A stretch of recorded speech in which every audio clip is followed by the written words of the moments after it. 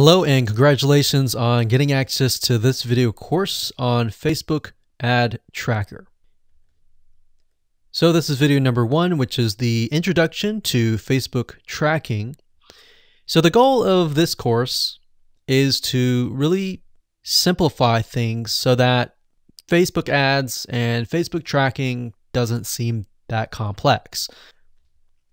So in this video course, we're going to look at different types of funnels and how to correctly set up your Facebook pixel tracking.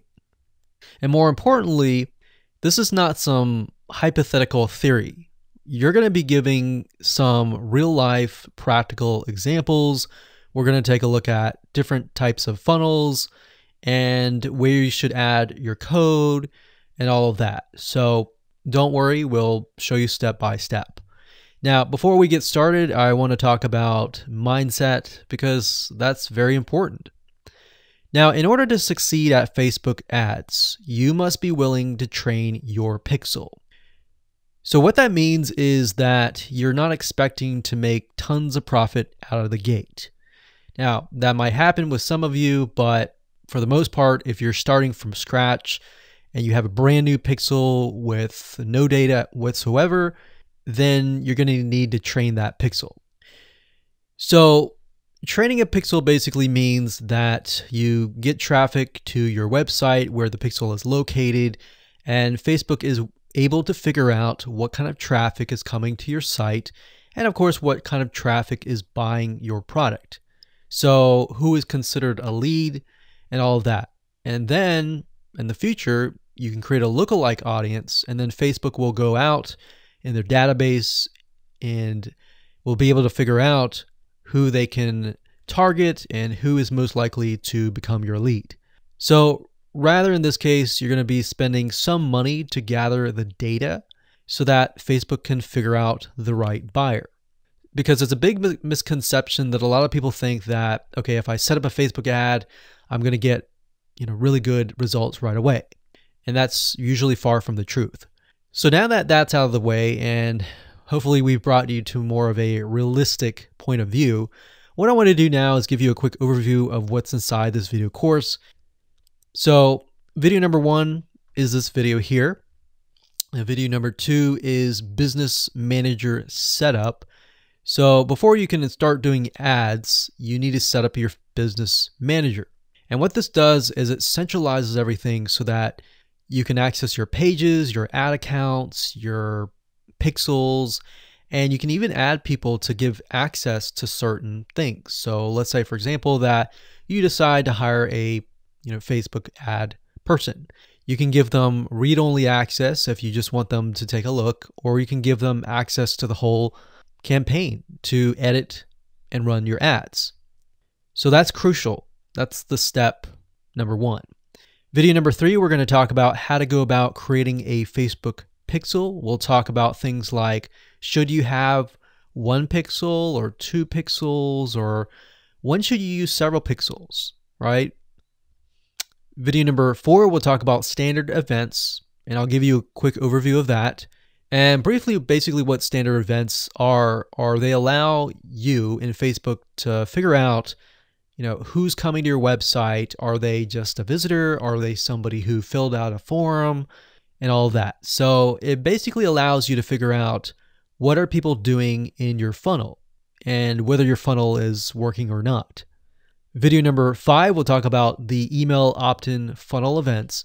So we'll take a look at a typical email opt-in funnel or a lead magnet funnel where you send people to a page and then you ask for the email and their name, they fill it out, and then they get sent to another page. So that's a basic email opt-in funnel. So I'm going to give you a real live example. We're going to use ClickFunnels. I'm going to walk you through step by step. I'm going to show you where you can place the pixel code, how you can go about creating the pixel code, and all that. So this video here is really what sets the tone for all the rest of the videos. So video number 6, I'm going to show you a mind map on how to set up a funnel that caters to people who abandoned the cart. So what that means is people who, they went to your store, they added some products to their cart, they clicked add to cart, they're at the cart page, but for whatever reason, they decided not to buy. So I'm going to show you a mind map there and show you what you need to do. And based on video 5, obviously, if you watch that, you'll know where to put your pixel code. Video number 7 takes it a step further, and this is the purchase funnel events. And what this is it based on the abandoned cart, after they purchase, you send them to the purchase page. And what else? We could send them to a one-time offer. We could create a custom audience. We could segment them and all of that. So this actually goes a little bit more further into a deeper purchase funnel.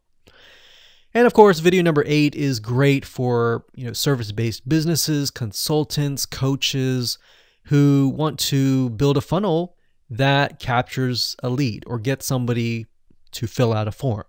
So maybe you want to send them to a page, you want them to fill out a form, you want them to book a call. How do you go about doing that? How do you create your pixel codes? We'll talk about that. Now, once you've gone through the funnels and you have a better idea and you go ahead and install your pixel code, then we want to make sure that we test to make sure that it actually works, right? So video number 9 is about how to test your pixel and make sure that it is active. There's nothing that you have to pay for. It's a free app that you can install in your Google Chrome browser, and I'll show you how to find it, how to figure out whether your pixel code has been properly installed. So let's talk about getting started here. You're obviously going to need to have a Facebook ad account. You'll need to have a business manager account as well, but we'll talk about that in the next video. You'll need a landing page builder or a website. And if you use a landing page builder like ClickFunnels or Lead Pages, it's going to be a lot easier because they have set things up so that you can easily add tracking codes to the header. And you need to have a business funnel. If you don't have that right now, then this might give you some ideas. All right, so with that said, let's move on to video number 2.